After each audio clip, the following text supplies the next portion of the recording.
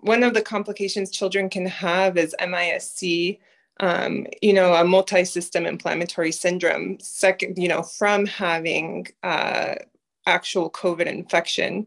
And so that is multiple organ systems show inflammation. And a lot of times these children end up in the ICU. And, children who get MISC, they can be completely healthy, normal kiddos with no underlying medical conditions, and they can end up with this kind of very serious, very scary multi-system inflammatory syndrome. So that is, I think a reason to get a vaccine, just to prevent that severe disease.